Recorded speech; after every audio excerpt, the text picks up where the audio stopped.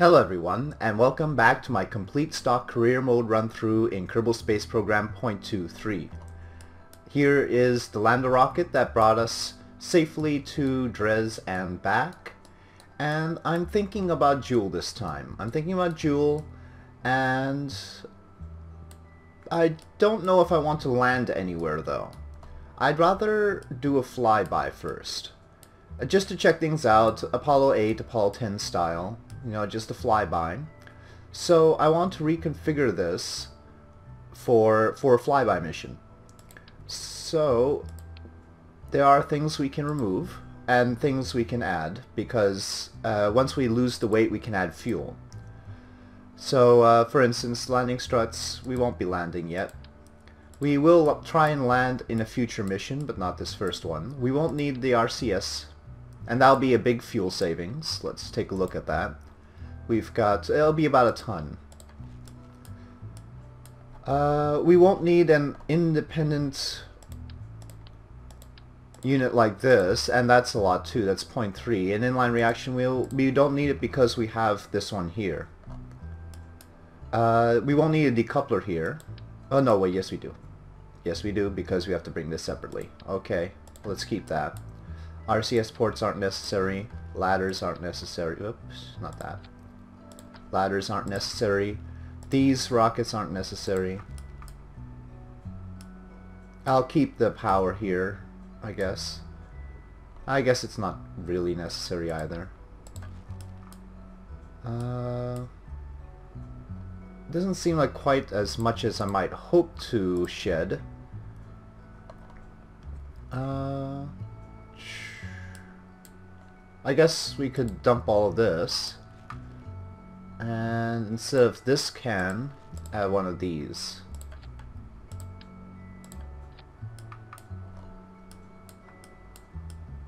Might barely lift off the ground like that. Well, nowadays we have tweakables, so I guess I could sort of do a 3/4 thing just in case. Do we really want to haul all this with us? Doesn't seem right.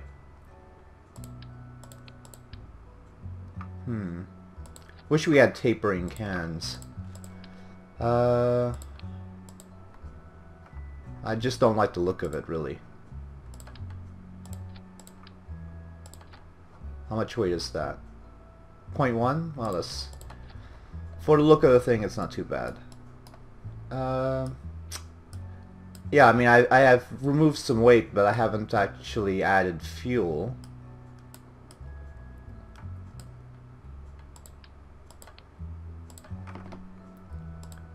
We can add this tank back. Well, we can add a bigger one, like this. Whoops.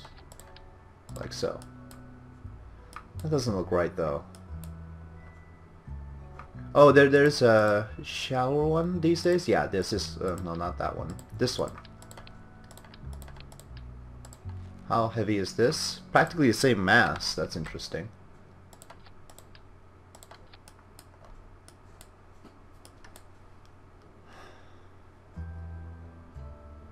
Oh, I know I could do to add the mass. I could extend these instead. I could... yeah. Okay, so yeah. That looks about right. There's no point trying to put a smaller engine in decoupling here or here, because the nukes are just going to be more efficient anyway. Even if you were to try and trying to shed this mass and adding a smaller engine, I think the calculation would be that the nukes would be more efficient. So I'll just keep it that way.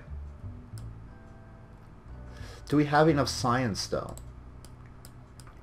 We don't need a seismometer. We're not gonna land anywhere. And we don't need this ladder either. But perhaps we can sneak some more on here now. Let's in fact load up on goo containers. We'll only have one of these though. Oh well, wait a minute, how am I going to return it back to the surface? Well... huh. Maybe I could take 2 of these, but then I can't put them all around. There's a matter of balance here. Yeah, I don't want it to be unbalanced. Having 2 goo containers on the side is okay. Well, I guess we could have 4 and just limit it to that. Let's see. Yep.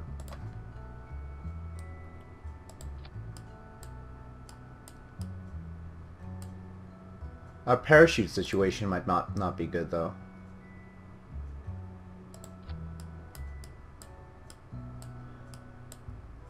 I'm not too sure if we're really good on the parachutes right now.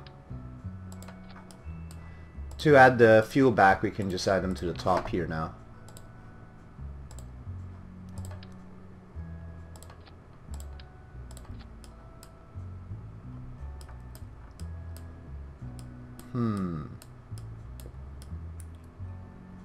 Oh, okay. I think I've got a plan.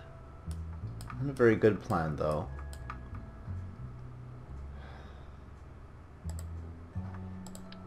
It's gotta mean that things got, well, not 2 of them, just 1. Land a bit wonky, though.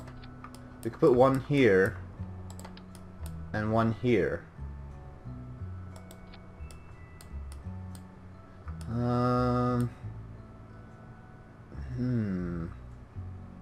The differential forces might pull these apart.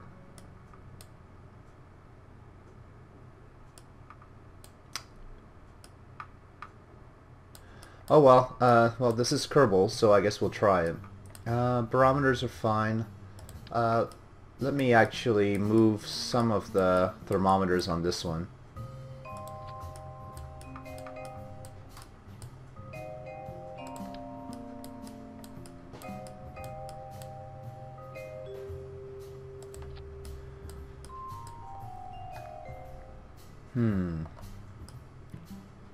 I don't know if this is a horribly bad idea or not. But I think our Kerbal should still be safe, so let's just go with that. So this will be Lambda 3.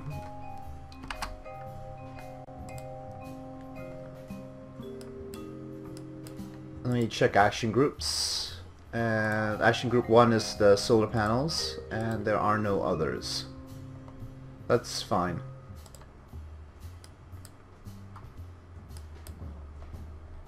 Yeah, alright.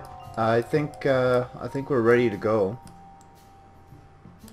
Now, we do have much more powerful engines now. We've got the mainsails, but I don't see a need to replace this right now. It'll just be replacing it with my Koyu's rocket from the earlier series. So I don't think I want to repeat myself that much. I'll try and come up with a new launch system with the mainsails some other time. Let's see if this one could make it to Jewel and back, and do some science along the way. Alright, so our crew, it's a long mission. I think I'm going to give it to Bob. So let's have Bob do it. Alright. Hopefully I don't have too much mass on this and I haven't misjudged things too badly. I have added mass to this, I think. Yeah, so hopefully it'll be alright. Let's take a look at the launch pad and see. Maybe I should have an abort sequence of some kind. Nope, let's just take it out to the launch pad and see how it works. It's got a bit of the wigglies. Maybe I should strut the top portion a little bit better.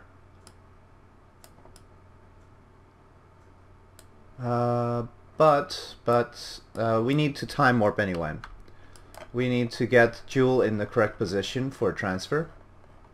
Right now it is... It's not too far off, is it? Yeah, that's not that bad actually. It should be a 96-degree angle. So anyway, let me focus on one of the flags. Let's say, can we switch to that flag here? No, let's focus on the moon. Yeah, switch to that flag. And now with our focus on the flag, I'm going to time warp. This flag's been here for a while. Oh no, I was wrong. Obviously Joule is not going to be going faster than us, so actually we're going to have to go all the way around in order to get into the right position. It's not close at all. We have already passed the Joule transfer point.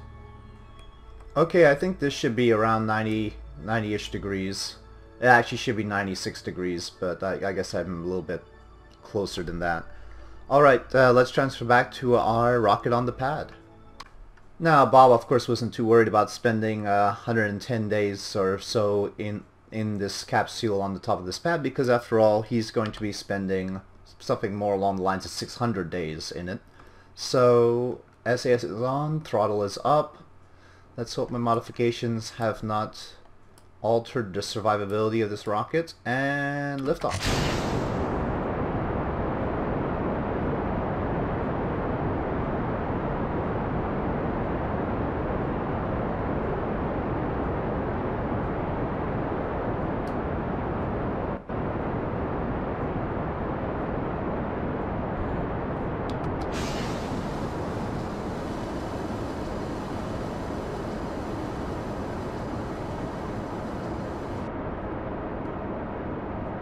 Okay, just notice I have a parachute hanging out on this here.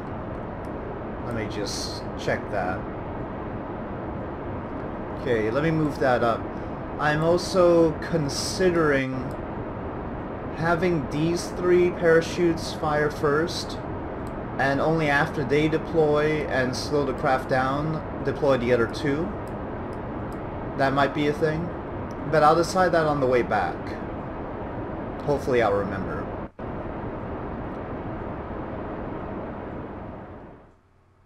Again, I've been playing with all sorts of other mods in other saves that I have.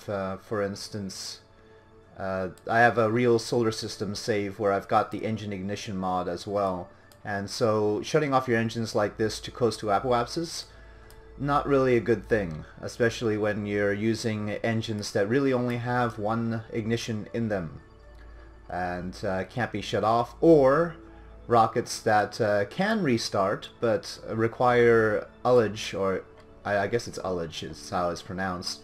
In other words, it requires smaller rockets to fire in order to push in order to push the propellant down so that it can actually ignite the rockets. If the propellant isn't down at the bottom of the tank, then and isn't able to be fed into the system, the rockets won't fire. That is, I have to give them credit, that is a very neat mod. I have no idea how they managed to do that ullage simulation thing, but that is fascinating. But, you know, it's one of those things, there are 2 mods that really give me nightmares. Remote tech and engine ignition. Those are really tough. Deadly reentry is not as as frustrating sometimes as those 2.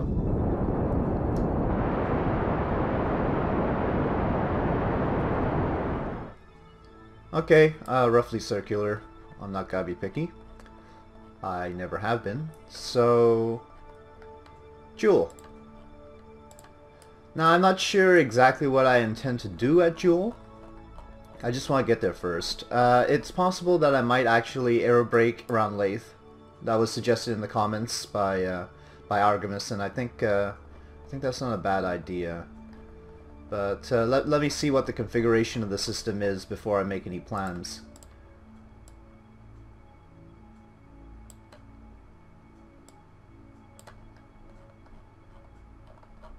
Also, I'm going to need to get around Joule anyway, because I want to do the experiments. Since we're not going to be doing any landing, it makes sense to handle the experiments around Joule right now. Because, well, we're not going to make a land. Well, then again, maybe I could go to the outer moons where maybe I'm not that interested in landing on them or something. So, I haven't really thought this out too much. I just woke up today and decided I wanted to go to Joule, so... you know, that's how it works.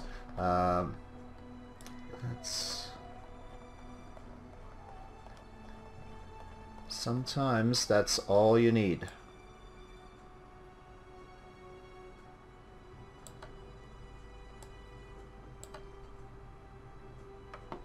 Okay, well, we've got an encounter there. Could do with a bit of a boost up, but I don't think this is the time or the place.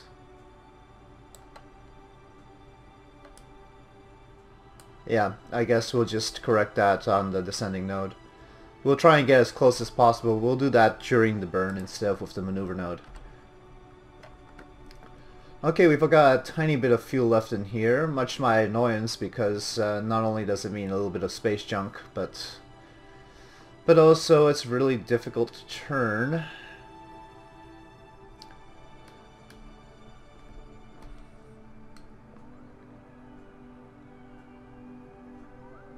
It's easy to get a Jool encounter. Jool's the easiest planet to encounter. If you're having trouble getting an encounter with some planets, maybe Jool's your thing.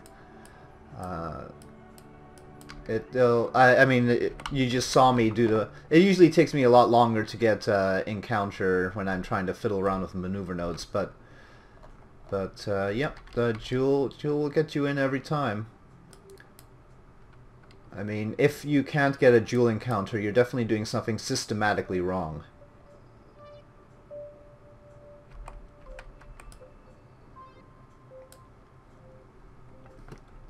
Alright, I think we should start burning. Actually, we probably should have started burning a while ago.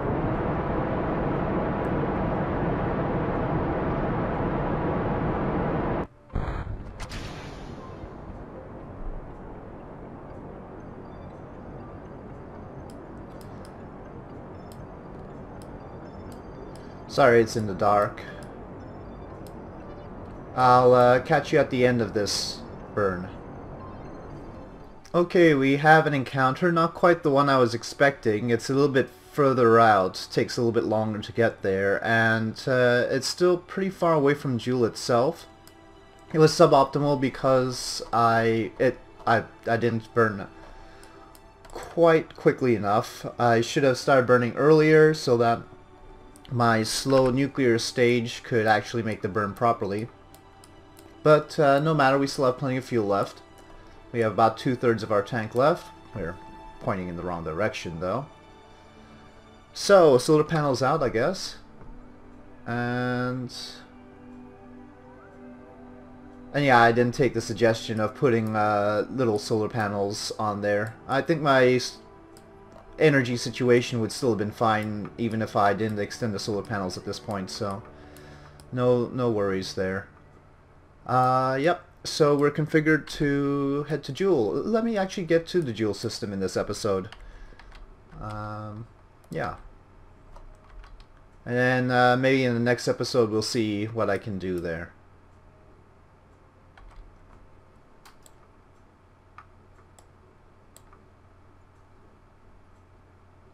I don't need to get too close into Jool since I still haven't decided... Wow, look at that resulting trajectory. Jool can give you a serious gravity assist if you need it. Since I haven't really decided whether to hit Jool or Lathe yet. But then again, if I could get into Jool right now, maybe that would be... No, I'll hold off on that decision. I want to see where Lathe is first. It's probably going to be in a decent position. Lathe, it's easy to get a Lathe encounter after all.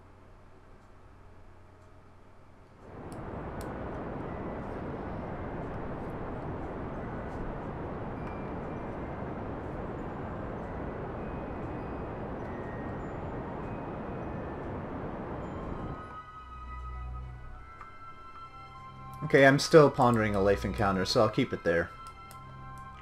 Alright, let's bring it into the Jool system.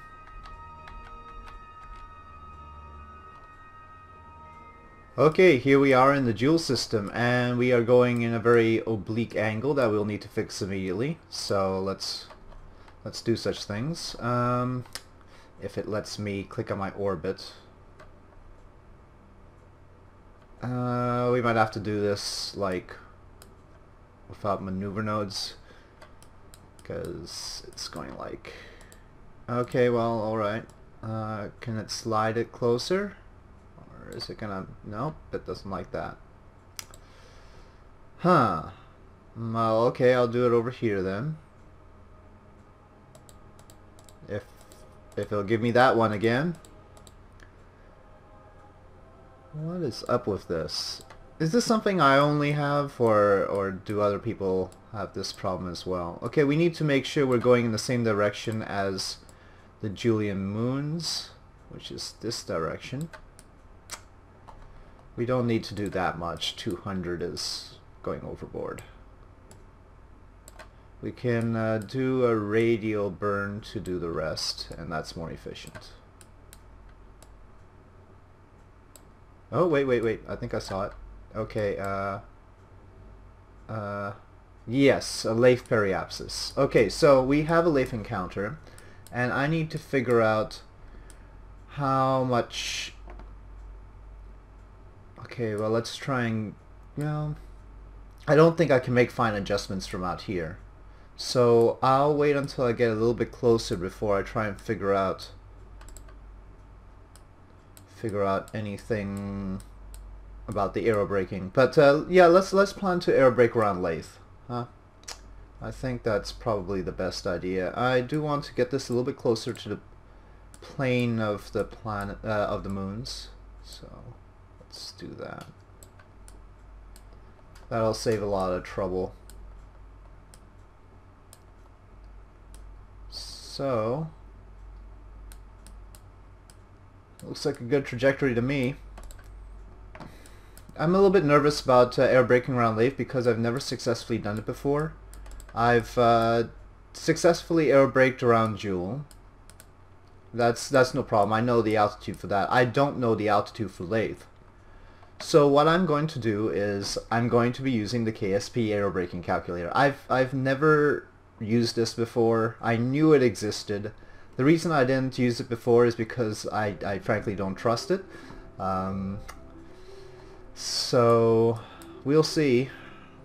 I'm a little bit nervous about that. I can start doing the burn here. It's more efficient to do it out here. As long as you have the right angle. Let's see how much more efficient it is, in fact.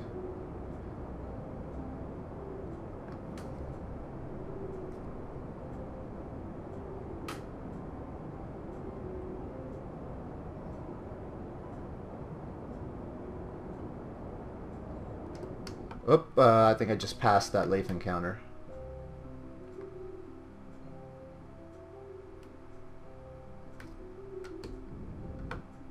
Okay, that should be a Lathe encounter there.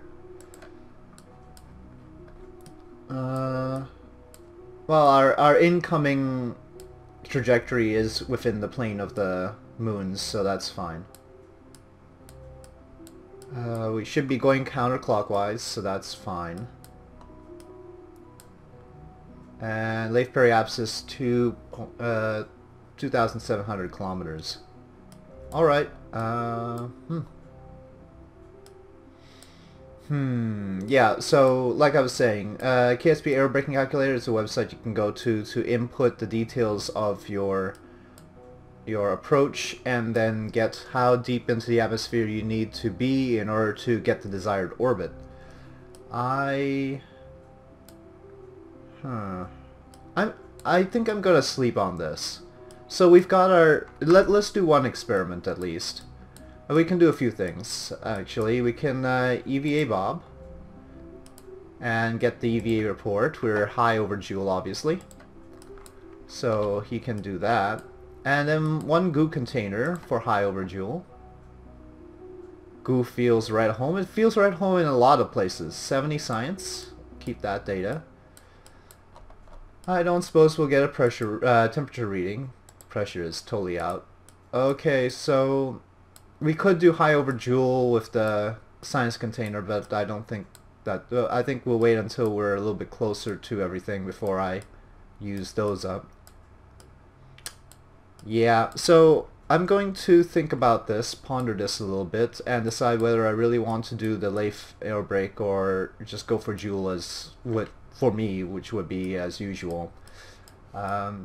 If I did the Lathe air brake, it would pretty much determine that I'm going to be trying to scan Lathe.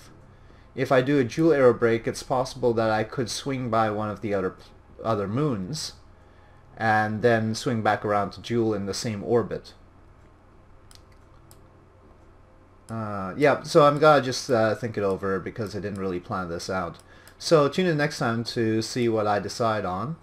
And if I decide to do my first attempt to do my first successful air brake around Lathe, I've failed twice, at least twice. One time, in both cases it was unmanned, it was probe, and one time I crashed and one time I just couldn't get into orbit around Lathe, so I just had too much energy. So yeah, so tune in next time to figure out what I do with Bob Kerman, and I will try my best to keep him safe. If I think I can reasonably do that while air braking around Lathe, I will probably opt for that option, but if I'm a little bit too skittish about that, I'll go with my normal Joule thing. Not that that's not without perils. Anyway, so thank you for watching. If you enjoyed this video, please do press like. And if you have any comments or suggestions, maybe pertaining to what I should do, whether you would rather have a Joule air brake or a Lathe air brake, please leave them in the comments below. And I'll see you next time.